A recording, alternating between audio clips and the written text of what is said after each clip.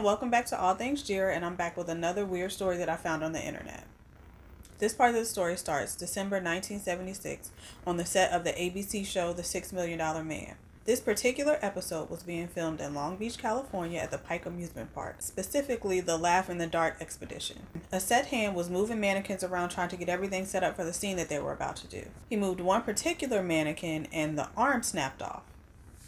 Now he was attempting to put the arm back on, and he realized that this mannequin was made out of a meat-like substance, and it looked like there was bone in it.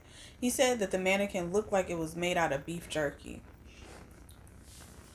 Now, the set hand said that the mannequin didn't look lifelike at all. He didn't look real. The skin was painted red. It was missing ears, toes, fingers, and hair. So he thought something was really odd about it. He went to ask a few people who kind of brushed him off. So he decided he was going to let it go. But when he got back to the body, there were other people there that thought that there was something odd about this mannequin too. So they contacted the authorities. The police came. They took the arm. They took the arm to the LA County Coroner's office.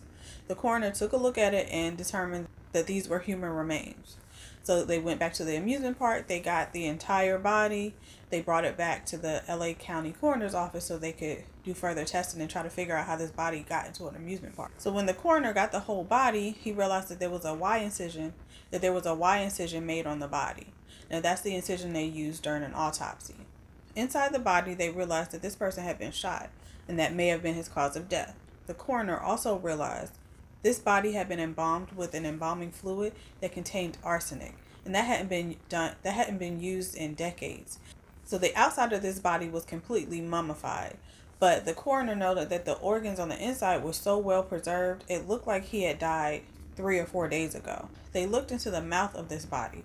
Now, in his mouth, they found a penny from 1924 and some ticket stubs. Now, the ticket stubs were to the Louis Sonny Museum. Louis Sonny had a traveling show called the Museum of Crime. Detectives found out that Louis Sonny had passed away, but he did have a son that was living named Dan.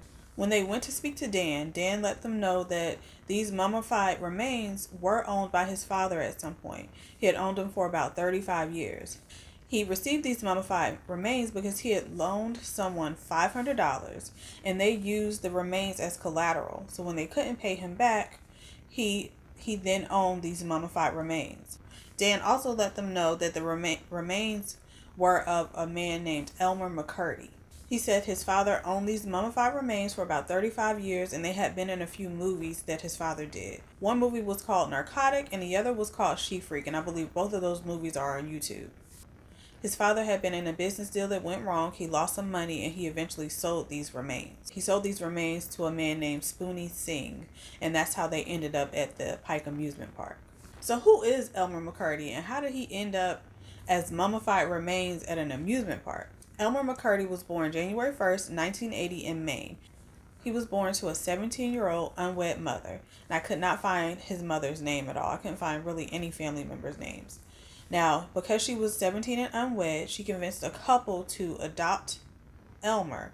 But instead of an adoption where she gave her child away, she actually moved in with the family and pretended to be Elmer's aunt. So they all lived together. No one ever knew that she was his mother. But when Elmer was about 13 or 14, the family decided to tell him. So they tell Elmer the secret that she's actually his mother, and Elmer starts to rebel. He started to smoke and drink and get into doing petty crimes in the area. He was so upset that he had been lied to for all these years, he just started to rebel and was doing everything.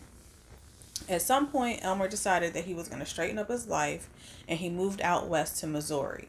Now, in Missouri, he became a miner, but for the most part, he worked as a miner.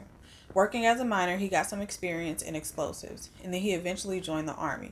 But he joined the Army in Louisiana, so I'm not sure how he got from Missouri, or I'm not sure what happened that led him from Missouri to Louisiana, but he joined the Army in Louisiana. In the Army, he obtained more knowledge about bombs and about weapons as well. Now, this is back in the late 1800s, so there wasn't really a whole lot of information.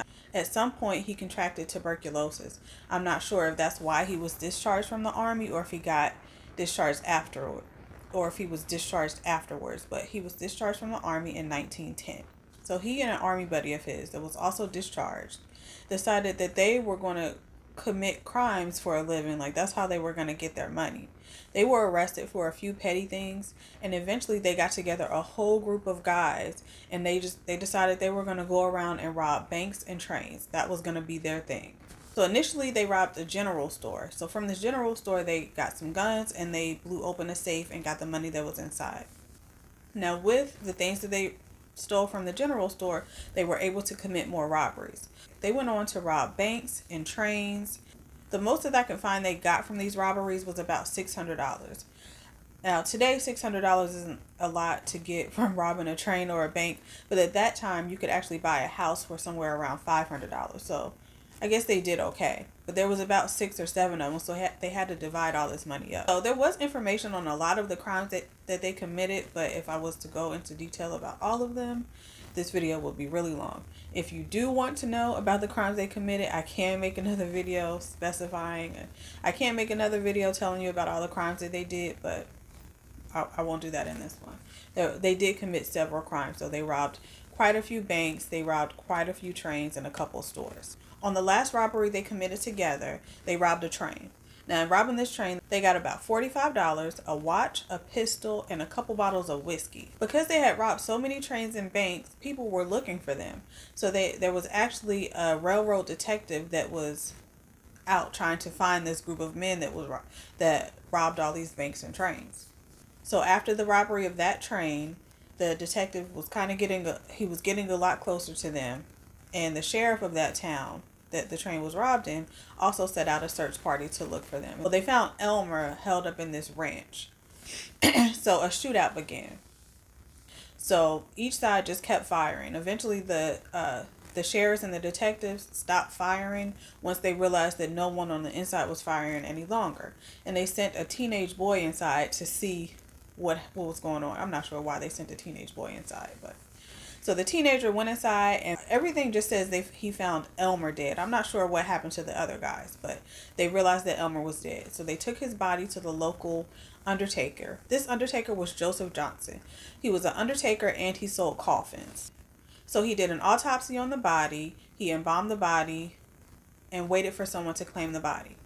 Now, because Elmer had no family there in Oklahoma, there was no one there to claim the body. Therefore, the undertaker never got paid for his services. The sheriff's office refused to pay the undertaker for the work he had done to the body. So he held the body for a little bit longer, and he decided since he wasn't going to get paid, he propped him up in the window. He propped Elmer's body up in the window as advertisement for his business. And that's crazy. How do you do that to a person? It's not Elmer's fault that nobody has claimed his body and that nobody's paid for his embalming, but that's what he did. His children actually played with Elmer's body. They would put roller skates on the body and roll it around and scare people. Elmer and his friends were outlaws in the town. So all these people were curious about seeing Elmer's body, so they would come by and look at the body in the window. Eventually, Joseph Johnson began to charge admission for people to come in and take a look at Elmer's body. So he kind of set him up like an exhibit. So people would come in, look at Elmer's body, and they would put coins in his mouth. I'm not sure why they put coins in his mouth, but they would put coins in his mouth. Joseph also used his body as training for other undertakers, so he would embalm his body over and over again. It would later be found that Elmer's body contained 5 to 6 times the amount of arsenic that a normal body would have had at that time. Because Elmer's body was sitting out in the open, in the air at Joseph's business, that was when his body started to mummify. And then because he kept embalming him, the outside of his body was becoming mummified, but the inside was staying fresh, I guess you would say. That's gross. Over time, businessmen would come in and inquire about purchasing Elmer's body. They wanted to put him in carnivals and freak shows and all types of things. Now, Joseph always refused, saying that he was expecting some family members to come claim him, but it seems like Joseph was just using him to make money. At some point, 2 men came to Joseph and said that they were Elmer's long-lost brothers and that their mother was dying. That her dying wish was to have Elmer's body brought back to California so he could be buried with the family. So Joseph was a little skeptical about it at first, but he eventually released Elmer's body to these 2 men.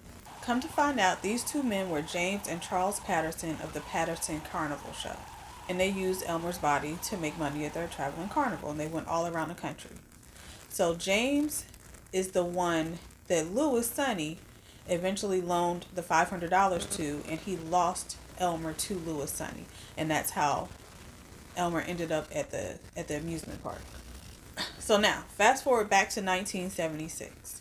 The LA County coroner has Elmer's mummified remains. They're not sure what to do with it. They know Elmer's name, but they don't really know the history behind Elmer. There was a group of men in Oklahoma that were historians about the outlaws of that time. They heard about the body that was in LA, and they figured out, based on the time that the LA County coroner thinks that this person died, and based on the injuries that this person had, they realized that it was Elmer Mccurdy. They contacted the LA County coroner and asked if they could have the body and put him in the cemetery there in Oklahoma. And they had a special section set up for the outlaws called the Boot Hill section. So the LA County coroner agreed once they provided proof of who he was, and the remains were sent to Oklahoma. On April 22nd, 1977, there was a huge funeral for Elmer. About 300 people showed up. They were all dressed as cowboys. They were carrying guns and they were riding horses. And Elmer's casket was actually carried on a horse-drawn hearse. So they buried Elmer, and they actually covered him with 2 feet of cement so no one would ever go back and dig Elmer up and exploit his body again. Alright guys, let me know what you think about the story. Make sure you like, subscribe, and share my channel, and come back again next Wednesday. Bye!